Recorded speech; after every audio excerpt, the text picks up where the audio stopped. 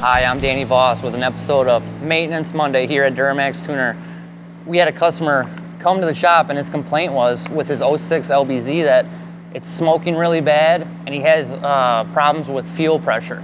So after digging into it, we found out that he deleted his Resonator, which every Duramax owner does pretty much when they first get it because it's a cheap, easy mod and it's something that a lot of guys do just to clean up the engine bay. But what he did was he put this setup on it that uses a wing nut to cover that.